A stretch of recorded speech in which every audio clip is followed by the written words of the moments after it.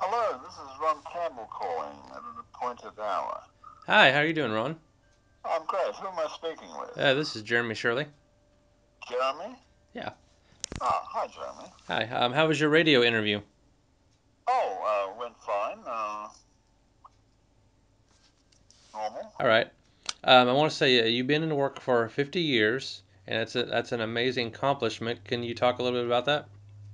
Well, it wasn't that hard, to spend 50 years making cartoons. It's a fun job, and you just have to live long enough, I guess.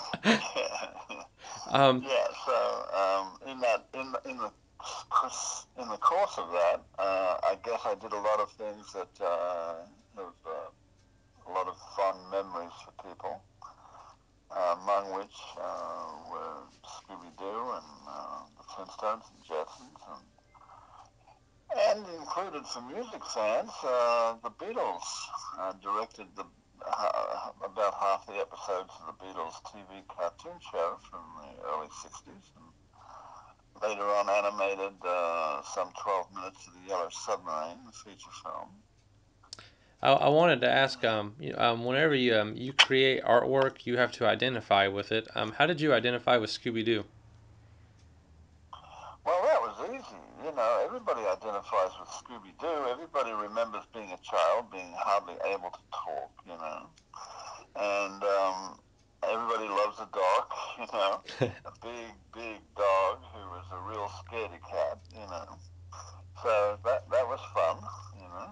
Um, what was it like working with Hanna-Barbera? Uh, well, I worked for Bill Hanna the first year I came to the United States, and grew to admire him very much. Joe Burr was a very talented man also. And after that, I subcontracted for them. I freelanced for them. I opened an animation studio across the road from them, very large studio, and I was producing a show called The Big Blue Marble, uh, which was my own show. And during that period, and before and afterwards, Bill Hanna used to, when he got a bit too busy, would subcontract shows to me. And after that, I spent quite a few years doing storyboards and script writing for the studio. So, as I say, I greatly admired Bill Hanna. Particularly, I worked with him mostly. You have delivered some classic pieces over the years. Yeah, yeah. When you look back, you don't. When you're doing it, of course, you don't think of it that way. Even when I was doing the Beatles TV show, I wasn't. If somebody had have told me that 50 years later I would be speaking to Jeremy in Little Rock about the cartoons that I was working on at that time, I would have said, "What? Are you crazy? 50 years from now? Oh no, really?" I wouldn't have believed it, but Uh, here I am. I wanted to ask, you actually got your citizenship in the early 70s. What was that like? Well, like most people who get their citizenship, I was very proud of it. Uh, I didn't suffer too much culture shock coming from Australia to America.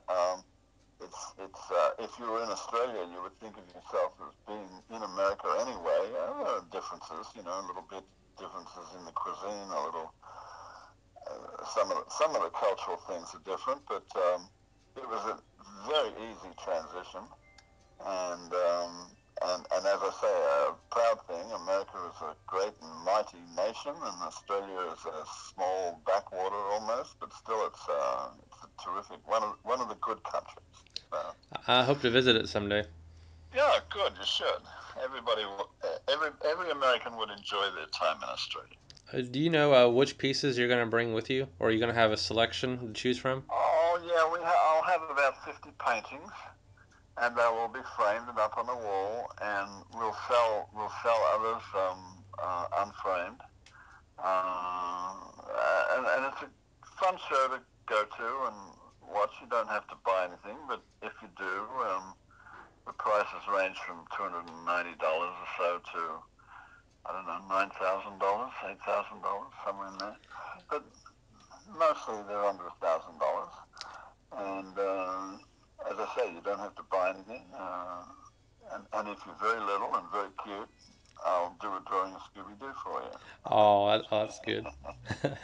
uh, You got to be little and cute, though. I'm way past that. uh, what do you think on the influence off your Yellow Submarine that Hot Wheels just came out with a new line of them for kids and adults? Hot Wheels? Yeah, Did they really? Hot Wheels has their own Yellow Submarine car. Did they really? I remember doing a TV show for Hot Wheels actually. Um, so what was the question actually? I didn't I quite wanted to understand. ask, what do you think about Hot Wheels releasing a Yellow Submarine car? Oh, I think that's wonderful. Why not? Yeah, I Why saw. not? Indeed. Our next question. Oh, I understand you were in New York in the middle of the night when you got a phone call in 1965. Uh, yes.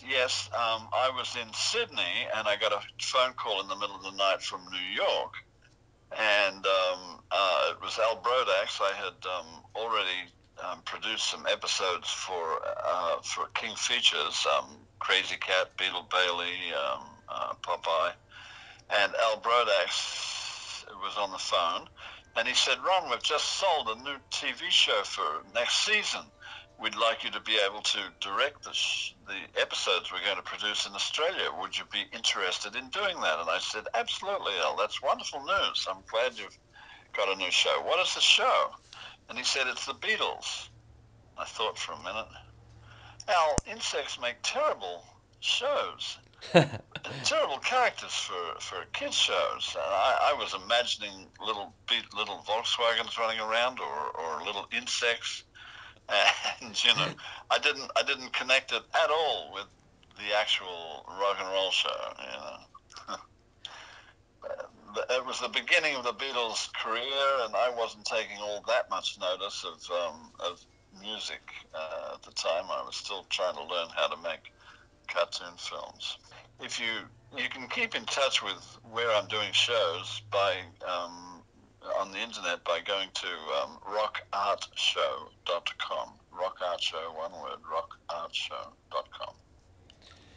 I wanted to ask, since your art has been able to let you travel all over, is there one place that you wanted to travel to, interact with fans, and you haven't got to yet?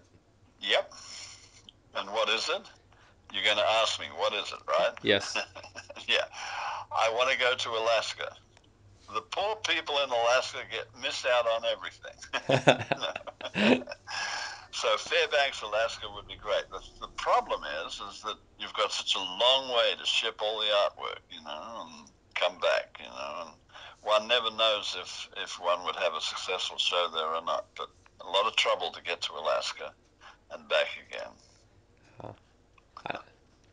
It might be worth the adventure. It would be fun, that's true. Do you have any? I know you're retired now, but is there any projects that coming up that maybe somebody wants you to do some work with? Okay. No.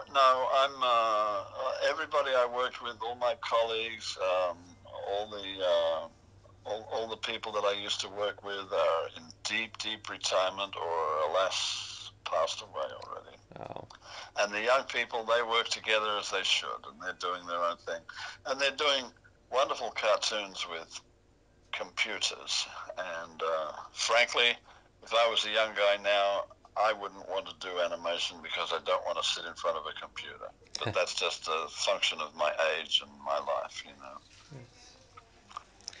Have you thought about going to any schools and teaching about how artwork and animation? No, I haven't actually.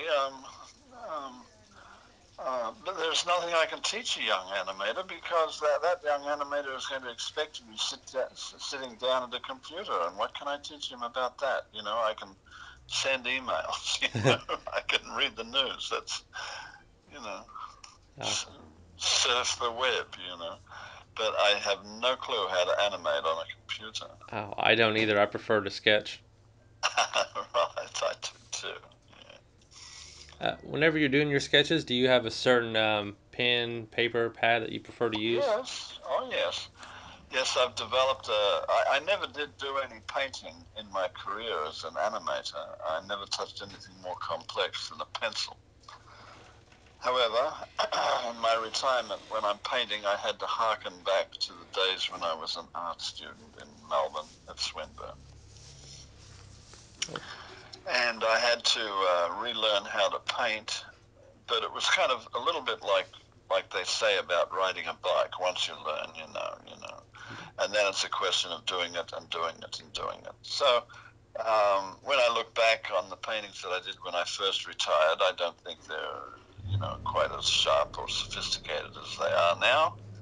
But still, I liked them, and I like what I'm doing now, and the public apparently likes it very much too.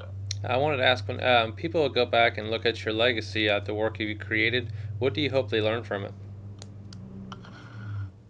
Uh, to tell you the truth, I think one of the main emotions that people have when they look at my work is nostalgia.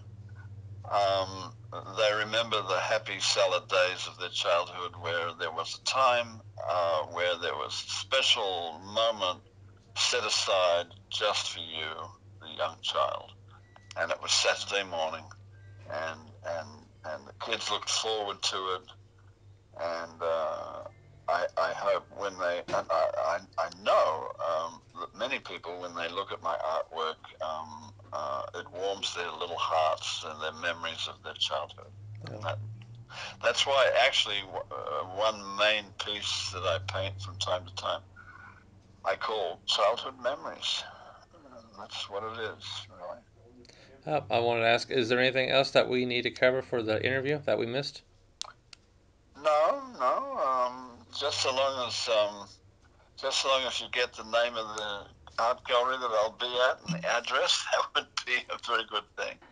Um, uh, you asked astute questions, and I hope my answers were adequate for your purposes. I was going to ask. I missed one thing. People, Sure. if people bring in items for you to sign, is there fees for that? No, I don't charge for that. Okay, I was let put that in there. Yeah, yeah, no, no. We're not little money grubbers here. We'll sell you a painting, and I do a painting on your certificate of authenticity as part of the deal. We'll sell you a painting, and the prices are all clearly marked. But if I can do you a little favor or something, I have no problem with that.